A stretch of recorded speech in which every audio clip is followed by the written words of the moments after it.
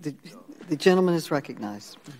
Madam Chair, the U.S. Supreme Court case U.S. versus Watkins makes clear that Congress's investigative power must be related to and in the furtherance of a legitimate task of Congress. Especially in light of the testimony by Mr. Gavel, how does continuing this hearing actually relate to a legitimate task of Congress in the face of record high inflation, record high gas prices, a completely unsecured border, a fentanyl crisis that is killing more people between the ages of 18 and 45 than any other cause in the United States, a baby formula crisis, a tampon crisis?